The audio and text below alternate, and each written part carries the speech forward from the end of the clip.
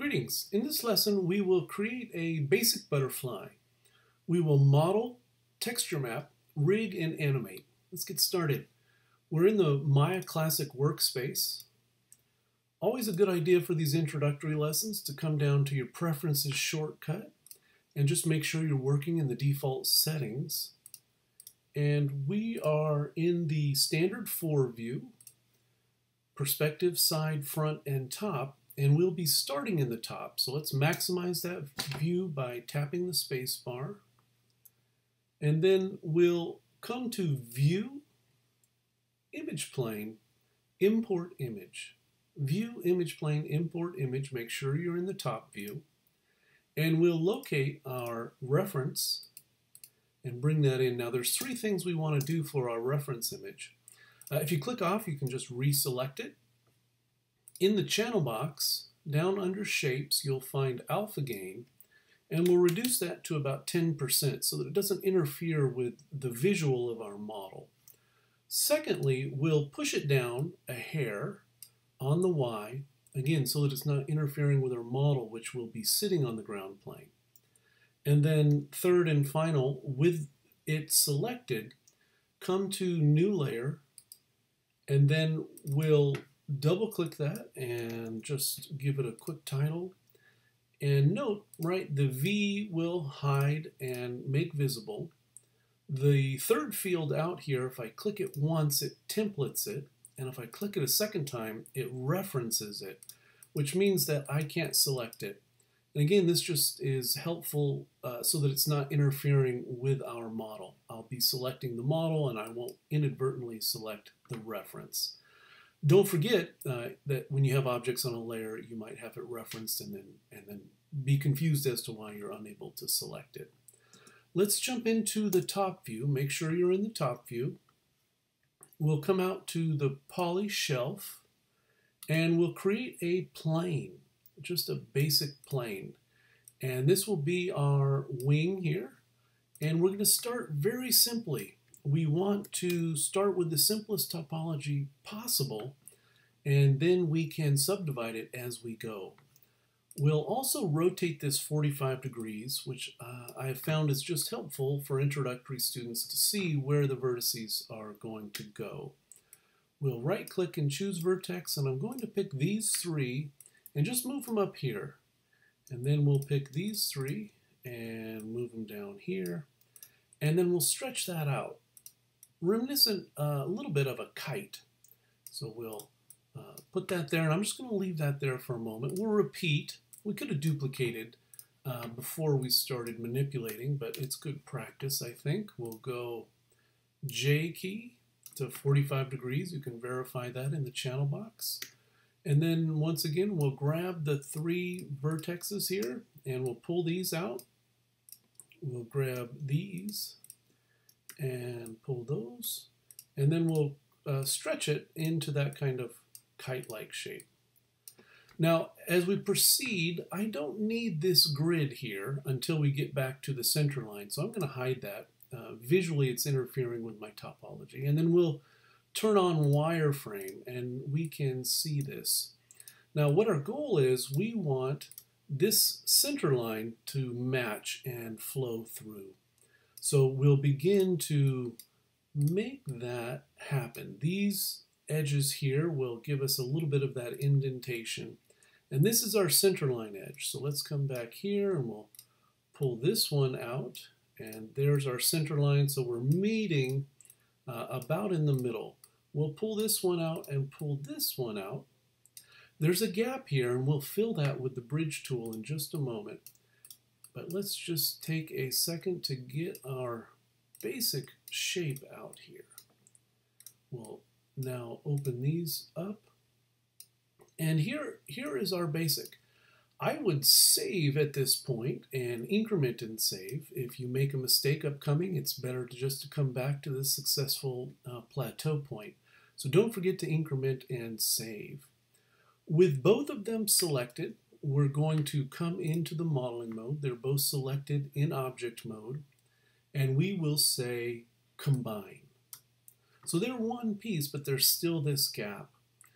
We could use the target weld to weld those vertex, but we're going to appreciate this little bit of extra geometry. It will help us with this indentation, and it will give us an attach point ultimately for the body of the insect, of the butterfly.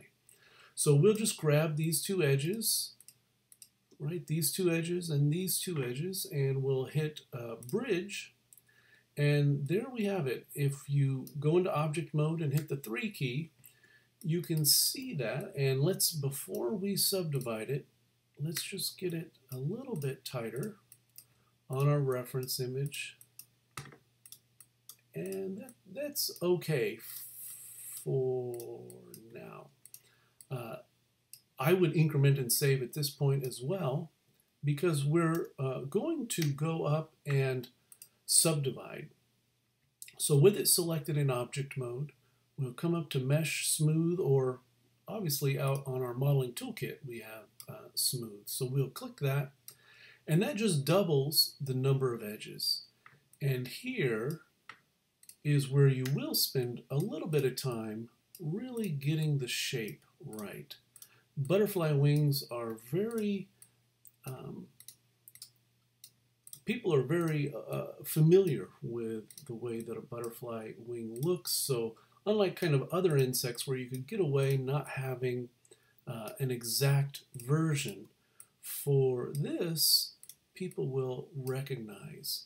A couple of shortcuts here. I can go around on my outer vertexes using the arrow key. So if that is easier for you than making the selections, you can do that. You can get around.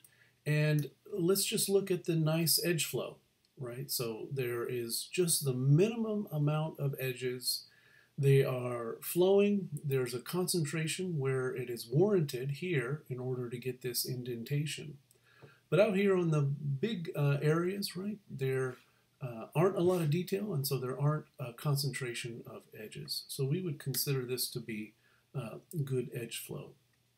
You certainly want to save this one, and we're going to take a bit of a detour and paint this just right up here at the beginning. So take a moment, model that, and we'll be back. Okay, so you've finished refining your model, you've saved it, and now we'll move on and texture just this wing for our basic insect. Let's jump into the perspective view, and let's hide our reference image, and we can also hide our grid. If we look at our model right now in the UV texture editor, we see those two planes and they're overlapping. If we were to paint now, we would get double painting on each of those sides, and it would be very difficult. But for something like this, all we need is a straight planar projection. So we would be projecting straight down on the Y. We'll come to the modeling mode, and we'll come out to UV and planar, and we'll open the planar dialog box. Modeling mode, UV, planar dialog box, and we'll choose the Y-axis. This will project it straight down, and we'll hit project. And there you can see in your UV editor, this is nice and flat, and it's following the shape exactly. And as we paint, we'll get very predictable results. The one thing that I might want to do is just scale that down a hair and push it over. We will be creating a body, and if we elect to attach and create a continuous surface, we're reserving some room for those other shapes. If you were going to have double-sided wings, we'd want to reduce this even more. Remember that we want everything to fit in this one-to-one. But for this simple one, we'll just create this wing, and we'll just get to painting directly on it. We'll come back to object mode, and we'll assign a shader. So I'll right-click. Right, that was the UV map. That is how the shader and how the texture will sit. But now we need to create the material itself. So we'll say assign new material. I'm in the object mode. I've right-clicked, pulled down to assign new material. And we'll just choose a Lambert. We can change this later on to any of the other textures, to Arnold textures, or Arnold shaders, I should say. But for now, we'll just start with the basic Lambert. Now I can see here I've forgotten to do one thing before we proceeded, and we can really see it if we come to the channel box. Here are my history, and once you've finished a model and you've saved it, then you don't want to work as you move forward with shading and rigging and lighting and everything else. You don't need the history on your model as long as you have it saved away. So we're going to come to delete by type history, and that just cleans it up. And now when I come to the attribute editor, right, I didn't have to go through all those tabs of history to find my shader. We just click off and right click, right? We said assign new material. Now if I want to get back there, I could right click and say material attributes. And as long as your attribute editor is open, you'll see that here. Now, if you were going to Photoshop, right, you could export that UV, open it in Photoshop, paint it in Photoshop, and you'd bring it back here into this channel. We're going to paint using Maya Paint Effects right inside the application. We'll come to rendering, and we'll access our 3D paint tool. So we're going to open our 3D paint tool dialog box. And the first thing that we have to do is assign the texture. So we'll click Assign Texture. 2048 is a fair size, so we'll go with that. And now if you come back to your Lambert, you see that something is mapped in there. And so this is the file that the 3D Paint tool has just created when we hit Assign Edit Textures. And it's plugged into the color channel of our initial shader, which is this Lambert. And now we're free to paint.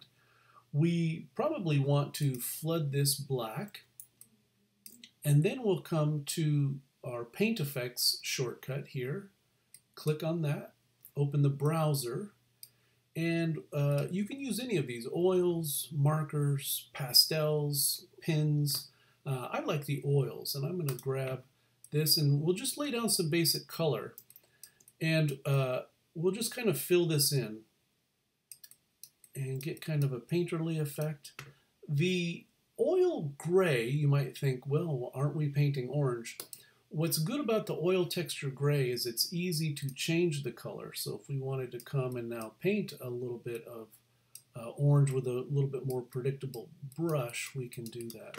And I'm just going to lay this out here and then come out with black.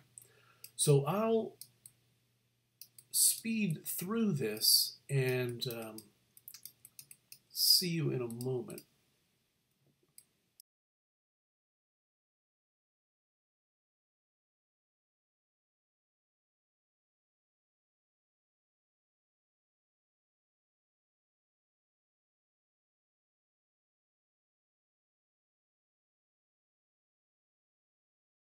Okay, one other area, the airbrush here, if you come and you can smear some of this together. So the smear color allows you, well, that's giving us some green. That's changing our color. Let's see. Smear, try the basic smear. Let's see. Yeah, that's not changing our color. So I have smear mel selected. And we can kind of get a painterly effect for some of those rough strokes we had. So after you've painted some basics, you can come back with this smear.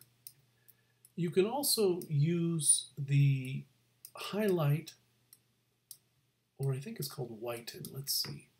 Yes, we've got shadow. So if you wanted to just give it a little bit of color variation, and if you wanted to do highlight, that's a little harsh. Maybe if you went very small.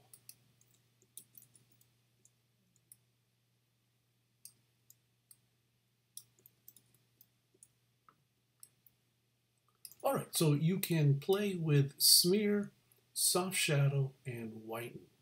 And now I'll finish by painting the real familiar white.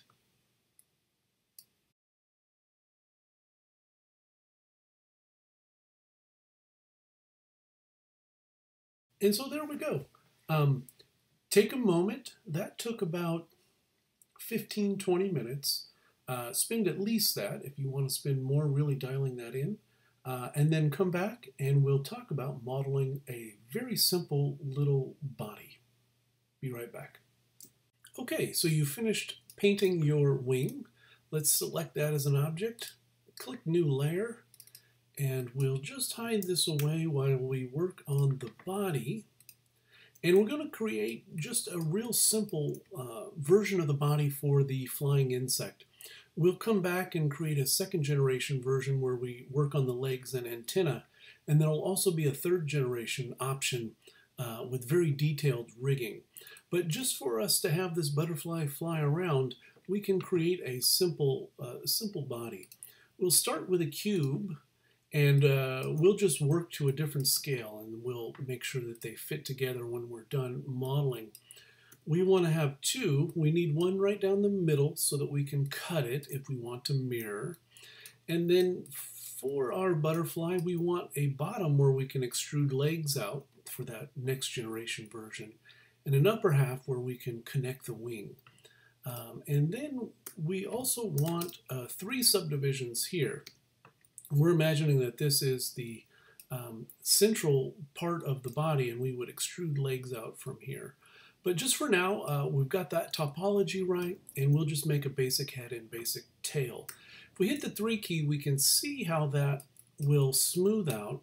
And so before we even get started, I'm going to grab the 4 edges around.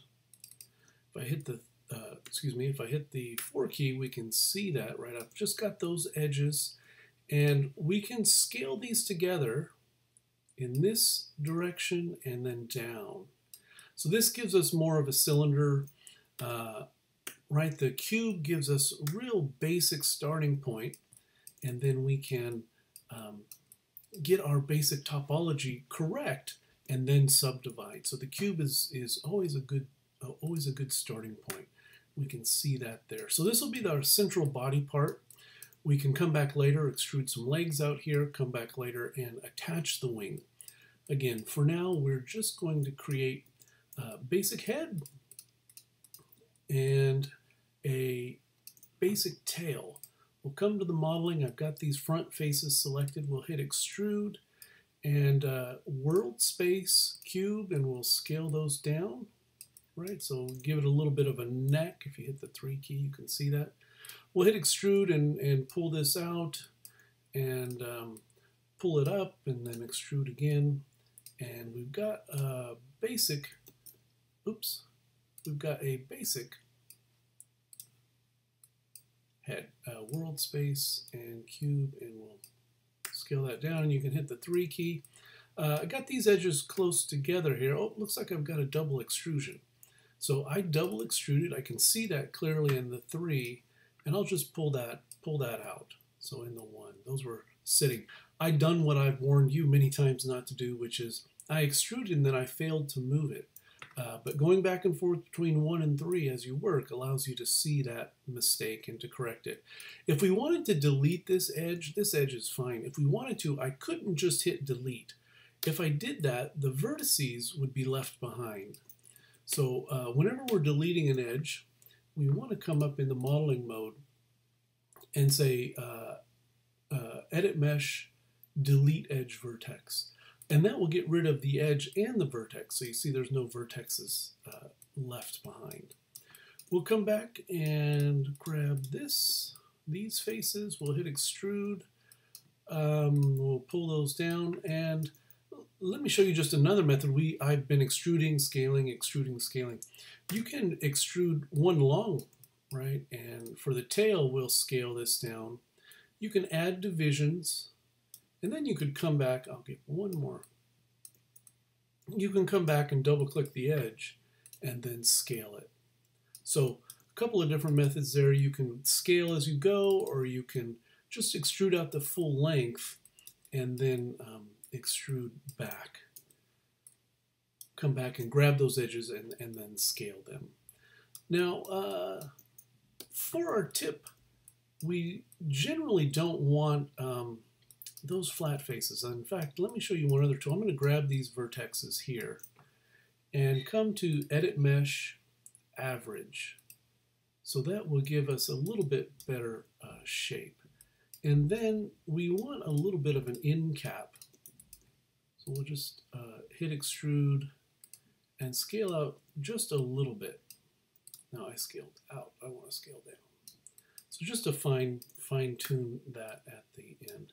Now this is, this is just our real basic one, but we could come in and fine tune it after the fact, right? Maybe it needs to be a little bit wider in that direction. Maybe that's a little bit large. Maybe you want to really distinguish those body parts. You could lengthen, right, by grabbing the vertexes. If the head was too long or too short, don't forget that you have soft select. We can tap the B key, hold down the B key to change the brush size, and you can get some generalized shape going on. In fact, I think that's a little too wide, so just scale that back to where it is. Now this is our basic first gen, and so just an extruded cube like this will be sufficient for this. The second one will build legs, antenna, and actually connect the wings, and then, as I mentioned, there'll be an option for a third generation where we really do some significant modeling, and that would be appropriate for a real tight close-up. I'll mention here, all three versions could be applicable to a project. If the insect is flying around at a distance, you wouldn't want to have great detail modeled in. So we could, even though this is our first generation, real basic, we can still use it in a production if we have the butterfly flying in a distance. Then that second gen that actually has legs and antenna, that would be sufficient for maybe a medium shot. And then our third generation, where we really are doing some fine modeling, that would be appropriate for a close-up.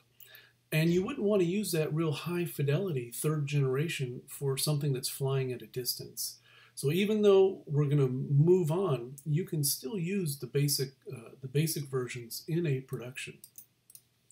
Now, we're not even going to connect the UV map. We're just going to leave these as separate shapes.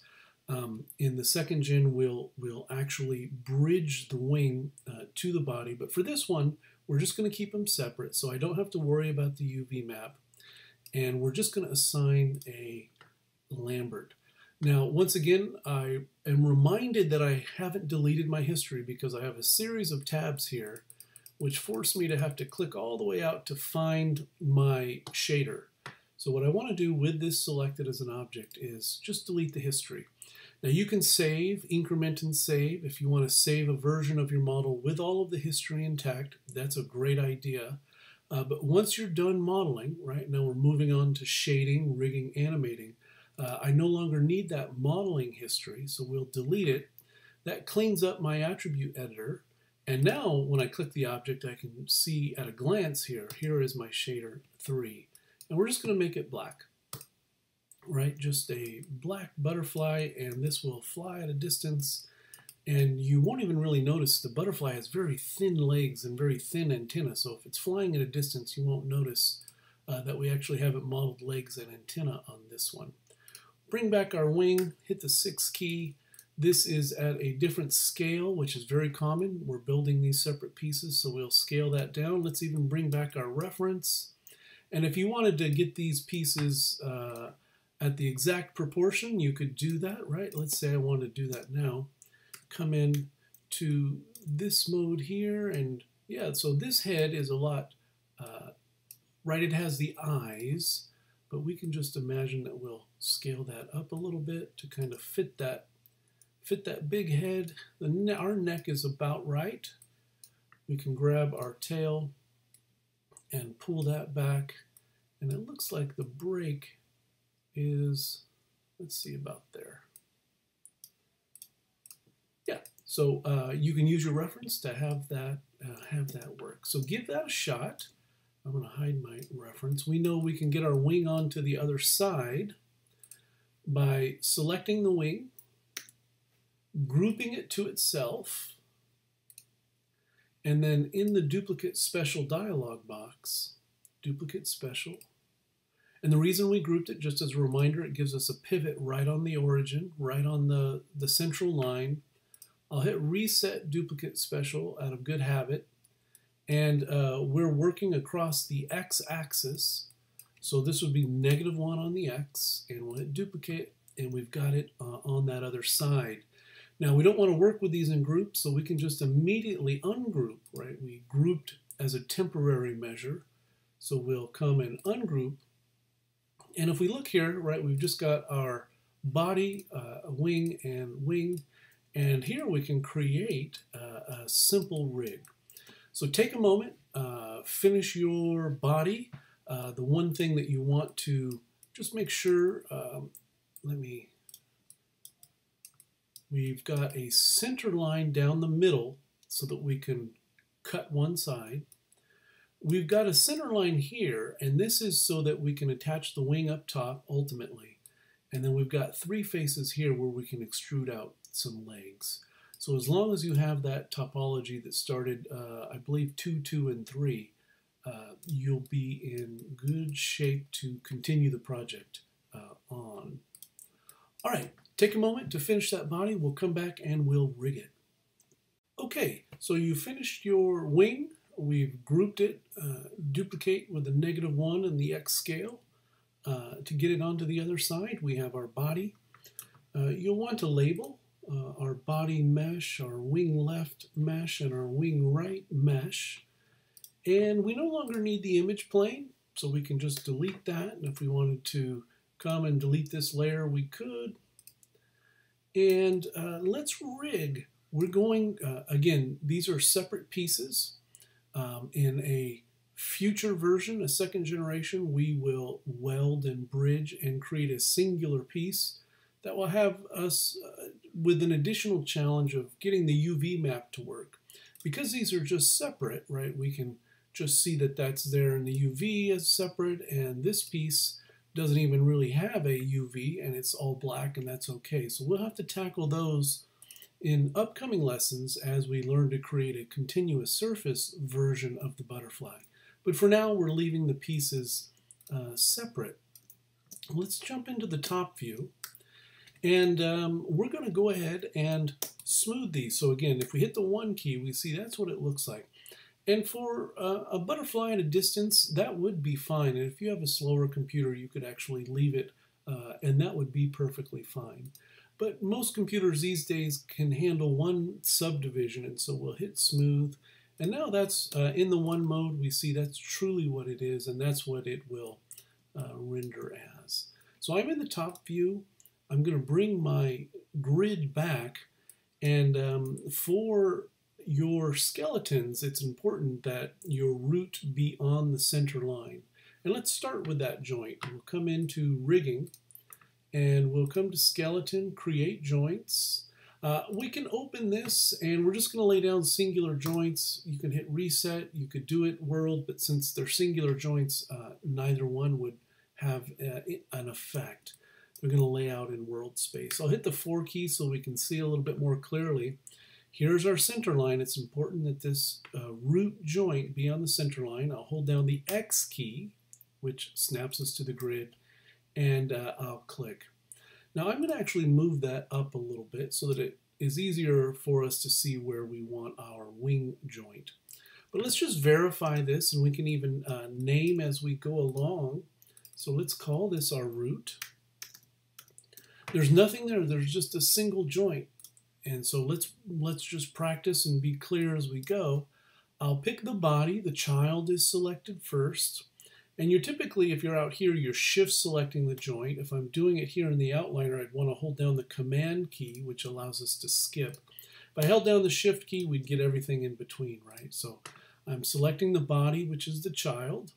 I'm going to command select the root joint, and we'll hit lowercase p or come up the long way, edit parent, right? So we can test that. Right, we can see that body is there, and remember that once we have a rig, we're no longer selecting or affecting the geometry. We're grabbing the rig, in this case our joint, and we can move that, and you see that the body moves, and we can rotate that, and that mesh is parented to the root. Okay, let's come back to the top view and we'll create our joint for our wing. We'll come to skeleton, create joint. If you wanted to get it exactly on the edge, you know that you could hold down the C key, right? So that's snapped there, and that would be a good place for the joint. So we'll snap it and leave it there. Now, when you're laying down joints, you'll oftentimes want to test. So I am going to parent the wing to the joint and test it, and then I'll need to unparent it so that I can mirror it onto the other side. We don't want to mirror joints with geometry either parented or bound. You're always mirroring joints with nothing associated with them. So just wanted to come through a pretty basic workflow, which is to test. So before I mirrored this, I want to make sure that this was in the proper position. Simple rig like this, it pretty much is, but we'll test it anyway. And again, we pick the wing, and I haven't named this joint yet, but we'll command select that joint, and we'll come to edit parent or lowercase p. And testing is pretty darn simple. We're just seeing that that rotates, and it's rotating from about the pivot where we would like it to be. So that is good. So now in order to mirror this joint onto the other side, I don't want to mirror it with something parented or bound. So I'll select the child, in this case the geometry, the mesh, and we'll come to edit unparent or shift P, capital P, unparent, and you see now they're not associated. So let's finish the chain. This is as simple as it could be, right? This is our root here. This is our root joint. Now we have maintained this association. The body is still parented to the root joint because we're not mirroring the root joint. We're mirroring the wing joint out here, and we'll name those after the fact. So I've got my root here, and here's my joint. We're going to parent joints to joints. And this, for this introductory course, is confusing sometimes to students. You're parenting geometry to joints, and you're parenting joints to joints. In this case, we're going to pick the child first, which is the wing. I'll shift select the root joint. Now note that the downstream child highlights to indicate a relationship. I wish it was a different color. It causes lots of confusion for introductory students. But have your outliner open, and you can see here at a glance, you don't have the body selected. You have its parent selected, and it's highlighting to indicate that relationship. So look here, and let's just do that again. I'm going to pick the child, which is, in this case, joint 1. I'm going to shift select the root. Don't let the highlighting fool you. And then we're going to come to edit parent. And it created this little bone here. We can see that that bone here is the root. When we fly the root around, the subordinate child joint follows along. And now we can mirror this joint over. It wouldn't have been difficult just to create a separate joint on that same, but this is the standard workflow. And so we're executing the standard workflow in a very simple model just so that you understand the steps. And we'll come to skeleton, mirror, joints. We can open the dialog box. This would be YZ. It's on the YZ. So I'll hit mirror. Now we can parent. Let's actually name. So let's call this wing left joint. And we'll call this one wing right joint. And we want to parent, right? We want to pick this child, shift select this parent, the joint, and lowercase p, or we'll hit edit parent.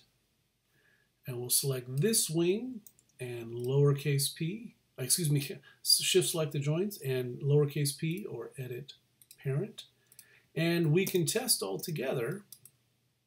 We'll hit the 6 key here. A little bit hard to see the joints with all the black. We can see joints through there, and they're dark blue, hard to see. So maybe selecting and then just coming back to the 6 key. So that wing works. And if I pick out here, this wing works. And we can pick them both, which is convenient, and they rotate together. So give that a shot. We'll take a timeout here for you to get to this point, and then in our final segment, we will animate this and have it follow a path. Be back in a second. Okay, so you have your rigged. Check this here.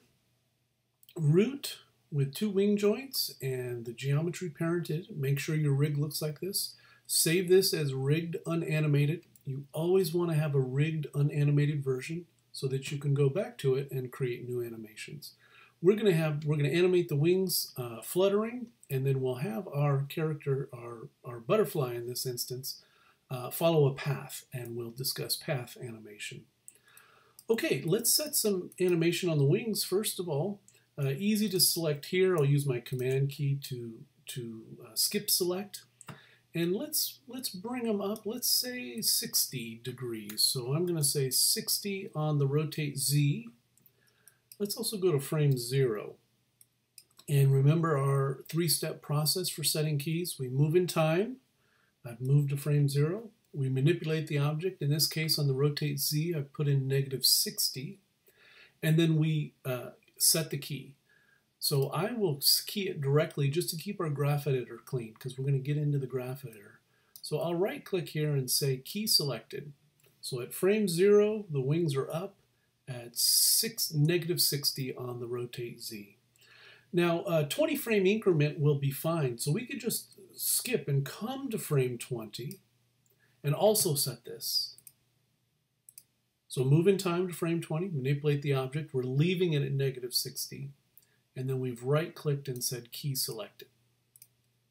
Now we'll come back to 10, right, which will be the downward flap of the wing. We know that that would be 60 if we were doing it symmetrically. And then we'll key that. Now I've got a lot of frames here, so if we wanted to see it loop just to kind of test the timing, we could come back and say in my time slider, range slider, let's make this 0 to 20. And we can watch that. Now, this is playing every frame. Remember that we reset our default, and so the default is to play every frame. If you look at the timeline, that's playing as fast as your graphics card can go, but that's not the true timing. So let's open up our Running Man, shortcut to the preferences. We're in the time slider, and we see their playback speed, play every frame. Let's go to the true frame rate, which is 24 frames per second. And now when we play, we're getting a much closer to the actual playback. To have a very true sense, you would go to Windows Play Blast, and then that would give you a quick screen capture render, and you could see how this was going to play back. But a simple scene like this is about right, what you'd want. So let's duplicate that. So that it flaps forever. Let's say in the scene that we're creating this rig for, this butterfly is just fluttering around and the wings are going to be flapping forever. I'm going to give myself 140 frames. Since we've got a 20 frame flap, right? 2, 4, 6, 8, 10, 1, 2. So that'll give us that number. And that will be the total range around our motion path. So, but if we were to play it now, right, we just see it flap once and then it's done. So let's set that to go on forever in the graph editor. I have my 2 joints selected, not the geometry. We're not selecting the geometry. We don't key the geometry. We've got the joints selected. And we'll come to Window, Animation Editors, Graph Editor. And here is that wing flap. If we were to scrub through there, you can see that, right? There's -60, +60, -60 again. And so we can just have this loop on forever. We'll come to View, Infinity, and then we'll come to Curves, Post-Infinity, and we'll say Cycle. And if you zoom out, right, as far as you zoom out, you see that's going on forever. But more importantly, because we had 20 and we're going to render out 140 frames, right, we wanted to make sure that it's ending where it begins so that we get a nice loop. If we create that animated GIF, that will loop nicely, and we can test that it's looping. It's playing here, it's getting to the end, and as it comes back around, we have a seamless loop. Now let's also animate the body. This will allow me to discuss an additional transform node in a moment. We want this root, let's say, for instance, that we are going to have the butterfly kind of move up and down as the wings flap. We'll key that directly on this root joint. So at 0, when the wings are up, we'll key it. We'll just hit key and, in fact, translate Y. So at frame 0, we're just going to say translate Y is 0, and we've right-clicked and keyed it. So we have one key so far. We know that that will be the same at 20, so we'll come to 20, translate Y will be 0, and we'll key it. And then let's come to 10. When the wings are down, we can imagine that the butterfly maybe moves up a unit. And you may need to increase that value to really see it. But we can see now as the wing pushes down, the overall rig, the body, is coming up. And that'll give that natural up and down that butterflies have. And we'll come and we'll set that, because if we were to play now, it only does the first one and then it goes to stop. And you see what a difference that makes. That feels a lot more natural than when it's just stuck in one place. So we'll come to the graph editor and we'll just do the same thing. Infinity is already on. So we'll come to curves, post-infinity cycle. Now if we zoom out, you see that that up and down is going on forever. And we can press play. And there we have it.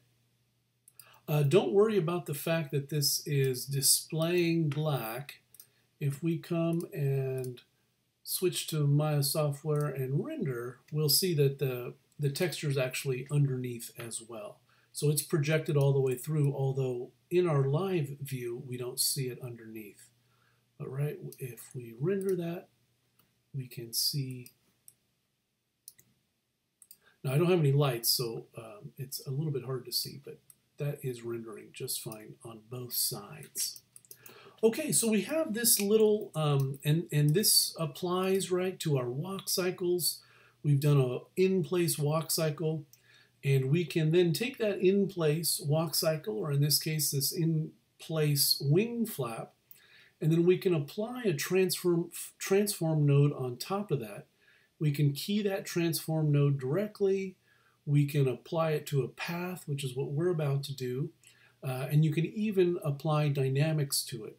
So lots of times you will create some type of loopable action, create a transform node on top of that rig, and then control the overall transform. We'll do that now. We'll just have this butterfly fly in a circle. Let's bring back our grid, and let's put this on a layer so that we can temporarily hide it. We are going to use the CV curve tool to create a curve, and then we'll apply the butterfly to that curve and it will follow it. So create curve tools, curve tool, CV curve tool, stands for control vertex. This is considered a NURBS curve, but we can apply other things to it. And what's very important when it comes to the CV curve tool, if we want the object that's going to be associated with it to start straight and end straight, we have to grid snap the first 2 points and the last 2 points. That's the only thing that you really need to remember for this. So we'll start right where the butterfly already is at the origin. So I'm going to grid snap, and let me just make sure I'm going the same direction as our butterfly. I'm going to grid snap, and then grid snap in line. Doesn't matter if it's 1 unit out or several units. These two just need to both be grid snapped. And now I can free draw. With the CV curve tool, it's not until you click the 4th time that you actually get the curve. But we'll draw this out here, and we'll draw it flat initially, and then I'll show you how we can come back and add a 3rd dimension. But we'll come back around, and then we have to grid snap the final 2 vertexes. And the final one will be in the same place as the first one, right? Because we want this to loop. So I'll grid snap here, and then grid snap there. These, we can hit return when we're done. We have this curve, and if we right click and come back to right click to control vertex, we can see these here. These four, I'm in soft select for some reason. I'll tap the B key to get out of that. These are in line. Let's look at it in the top view. Right, this is the first vertex and the last vertex. This is the second, right? It's grid snapped, and then this is second to last. Or actually, I'm going the wrong way. This is the second vertex, comes around. This is second to last. Let me just do that again real quick. It's not difficult, but if you don't do that, it won't be a seamless loop. So once again, we'll come to CV Curve Tool. I've got my grid available. We're grid snapping here. Grid snapping, right? These are perfectly in line. And now we're free. Fourth vertex snap out, generates the curve, and we'll create kind of a kidney bean shape. And then this is the important part. I'll undo that one. We want to grid snap. And then our final point is in the same exact spot as our first point. Grid snap, and we'll hit enter when we're done, right? So now we have this seamless loop. We'll bring back our butterfly, and here is the real crux of this section of the rig. I cannot associate this node, this root node, to this curve because I have keys on it. We animated the translate Y. When we give a node over to a path, the path is controlling all of the translate and all of the rotate. So a single node, this single node cannot have double inputs coming into the Y, for instance. It can't have two inputs. So what we'll do is we'll give ourselves a new transform node, and we'll associate that new transform node with the path, leaving the root translate Y animation unaffected. So I've got my root here selected, and I'm going to come to Edit, Group. Now we've been grouping so that separate objects are all appear to be affected as a unit from a singular pivot point. We've used Group to give ourselves a quick central pivot so that we could negative X translate a scale, excuse me, across. But here we're using Group in a third way, and for the first time this semester, to just give ourselves a blank transform node. So I'm going to say Group. Now I'm going to hit the plus. You can see everything's still there, and I'm actually going to call this path transform node. So this is, oops, if I could spell.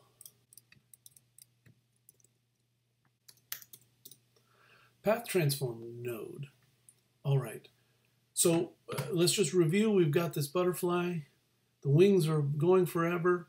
The root has Y translate up and down, right? Gives us a more natural animation.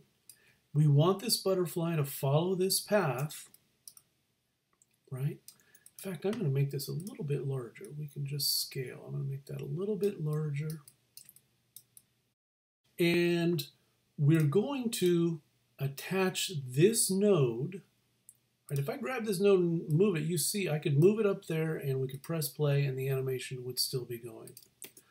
I could rotate it. Right? I've rotated it, let's even just some weird arbitrary rotation. That animation is still happening. This transform node sits on top of all that other action, and we can translate, rotate, or scale, right? We could scale it much larger, and it's still going to work. So we have a group transform node sitting on the top of our existing animated rig, and we can move it, rotate it, or scale it anywhere, and that animation is still contained. I'll undo that just to get back to where we were. And we're going to attach this node to this path. Selection order is important. We want to pick the node that we're associating. shift select the curve, and in the animation mode, we'll come up to, in the rigging mode, we'll come to constrain motion path, attach to motion path, and we'll open the dialog box. So it's the rigging mode, constrain, motion paths, attached to motion path. We picked our node first, path transform node, shift selected the curve, and we're opening this dialog box.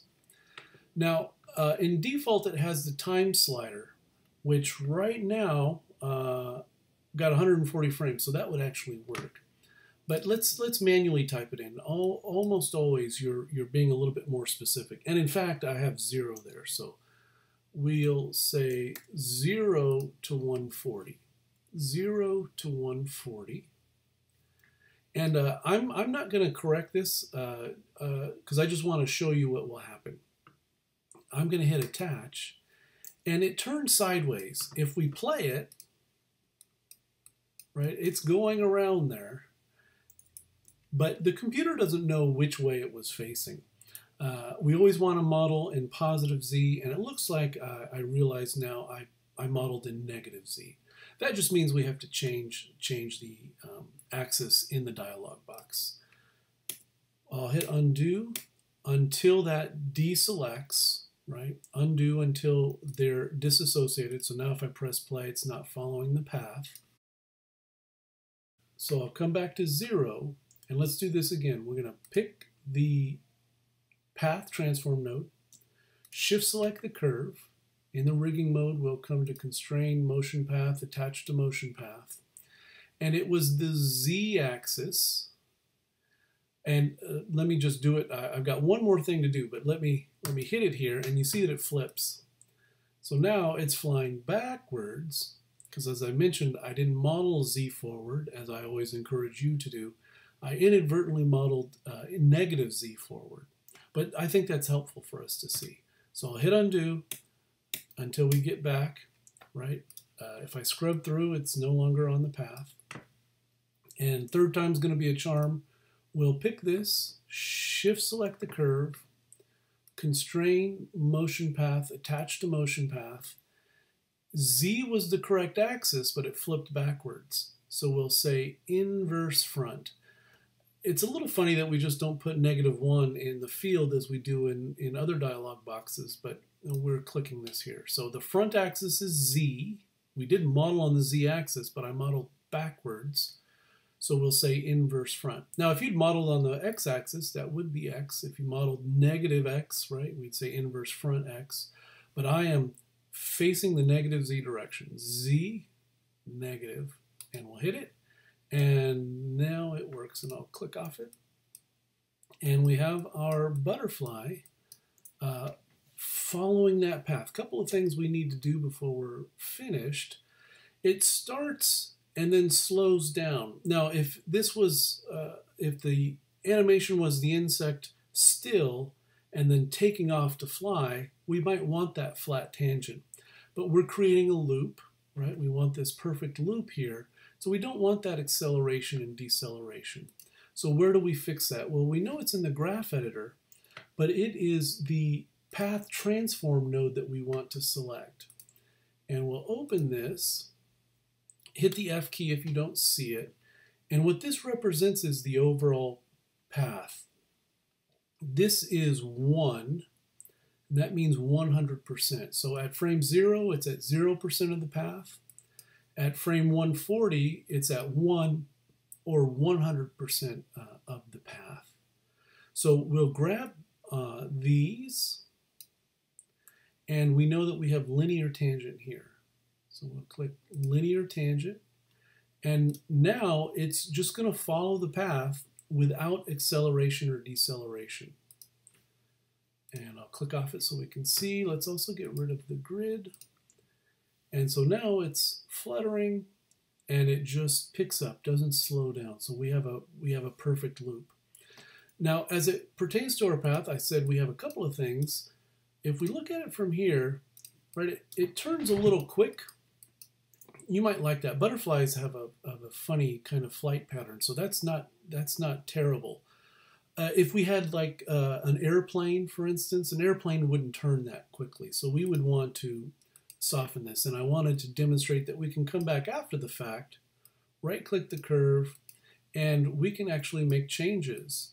Now you don't want to mess with these four keys, these four vertexes, right? The first two and the last two, leave those alone so that we have this seamless transition. But the other ones we can affect.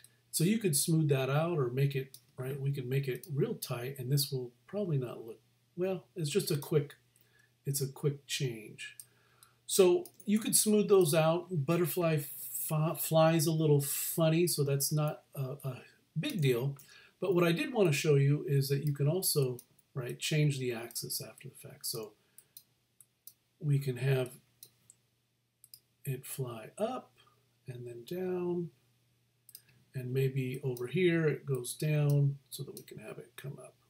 Just don't affect these, right? These 1, 2, and then the last ones. So the first two and the last two, leave those alone. But you can play with these other ones. So you can see our, and right, even as in real time, you can make that effect. So something like that, we'll turn on a resolution gate, and we can put everything in there, try to get that to all. And you might want,